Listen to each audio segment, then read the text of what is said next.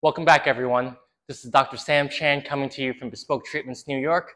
This week, we're going to discuss some nice, easy mobility drills to attack your mid-back pain. So all we will need is a foam roller right over here just to get the ball rolling for you, okay?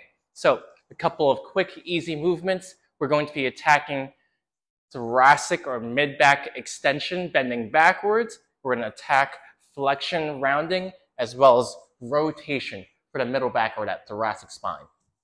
So here we go. We're going to place this foam roller horizontally, and we're going to sit down on the floor.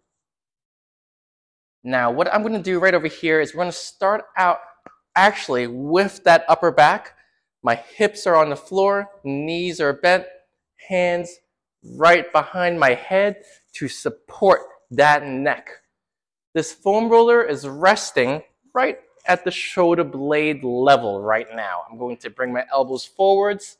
We're going to take a nice deep breath in and exhale. As I exhale, you can see I'm starting to reach back, trying to get nice back bend right over here, creating extension through that mid and upper back. I'm going to inhale, release, and let's repeat that. We're aiming for 3 reps over here. Easily let that air out. We're getting a nice back bend right over here. One more time, and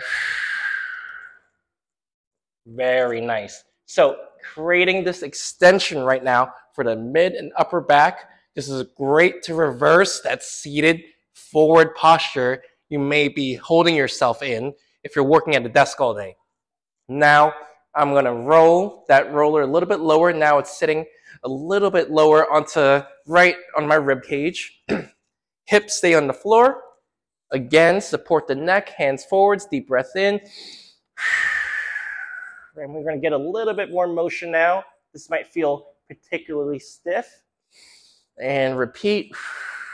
Get some nice extension for me. Really feel that pressure. Notice how my hips are staying on the floor. We're creating a nice arch in the back. One more time. Out, out, out, out, out. Perfect. Nice work.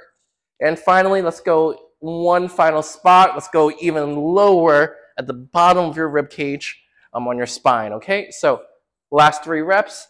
Breathe in. Exhale. Really getting some nice extension over here. Again, we are just reversing that posture that you may be holding yourself in as you are just sitting all day at the desk or just on your phone, etc. Perfect. Nice work. Now, don't let that roller roll away. We're going to keep it right at our side. We are going to essentially take advantage of this piece of equipment again for our rotation now. We're actually going to combine flexion or forward bending with rotation. So I am going to come into a child's pose position. Child's pose, and now we're getting a nice little bit of rounding in that middle back. Taking my outside hand, reach through the armpits. We're going to push the roller away. That's going to facilitate the push and twist right there. Nice twist, perfect. And release. Push, twist, drop your shoulder blade, and release. One more time. Push, twist, really nice. We're getting some nice rotation and flexion, forward bending for that middle back. Really important. That's a great way to kind of unlock both the spine and also release some of the tension in your muscles, right? Oftentimes, if we're getting a muscle spasm in between the shoulder blades, that's because the muscles are trying to twist your body for you because it feels so stiff. So we need to unlock that stiffness, unlock the mobility between your bones so the muscles don't have to work as hard. Let's show you a couple of reps on the opposite side as well. Of course, when you're doing this one, I only performed 3 reps. I'd say on your own, aim for 8 to 10 reps per side. But let's go 3 reps right over here. Child's pose, nice rounding. Reach through, push, rotate, drop that shoulder blade. Great stretch. And release. Good. Push, twist. Nice. Finally, push and twist. Perfect. Great work. So 2 easy exercises just using a foam roller at home. It does not need to be this long. It can be even half the length, even shorter. Anything will work just to help you get a nice, again, we covered extension, flexion with that child's pose position, and then throwing in that twist.